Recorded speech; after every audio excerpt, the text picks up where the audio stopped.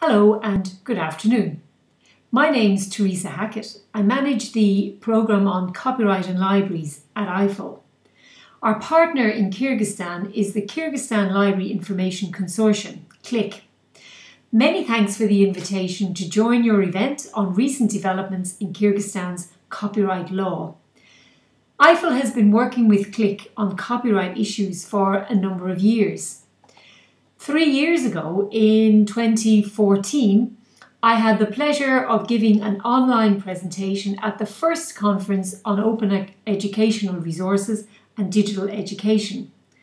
Then in 2016, we participated in Copyright and the Digital Age, a conference in Bishkek that adopted resolutions on the Marrakesh Treaty for persons with print disabilities and proposals to amend the copyright law in support of access to knowledge.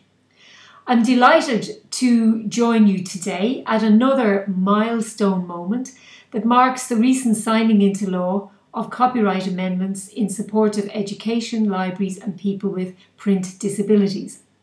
I'll talk briefly about the amendments and the context for copyright reform around the world.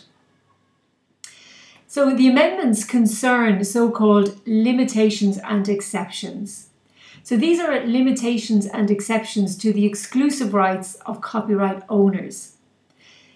Limitations and exceptions are the fundamental way for students, researchers and citizens to legally access and use, within reason, copyrighted content. And they also allow libraries to fulfil their institutional mandates to collect and preserve information for long-term access and the benefit of society. So limitations and exceptions, along with open access and open educational resources, are an important part of the modern information infrastructure to increase access to knowledge. We were delighted that progressive new provisions have been adopted in your copyright law, and these enable the use of OERs, facilitate distance education and allow libraries to digitise works in their collections. So we'll be looking forward to analysing the new law in more detail and to sharing the developments with the global library, education and copyright communities, because copyright reform is a hot topic around the world. For example, in Australia, the introduction of a broad exception modelled on US fair use has recently been recommended. In the European Union, proposals to modernise copyright rules for education and cultural heritage and to enable cross-border access to content online are being discussed. Other countries like Poland and the UK have also adopted new amendments in the last number of years.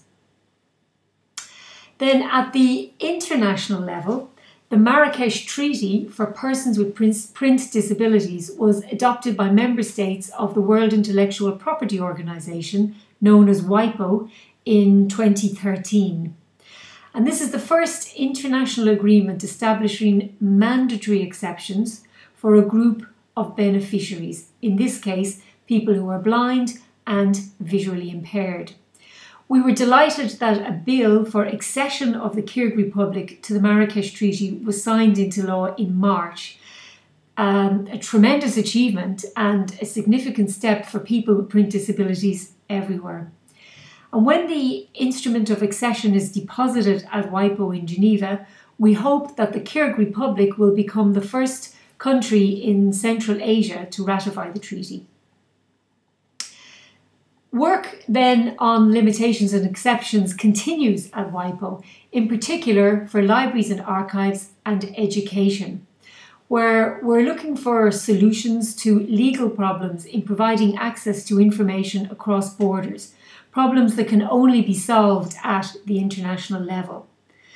And the reason is because typically copyright exceptions stop at the border. And libraries often can't legally provide information on request to other countries, like, for example, international document supply services. And next week, we'll be in Geneva again making our case to member states and the international copyright community. So it just remains for me to thank you all for your work and the achievements. You're a great team and it's been great working with you.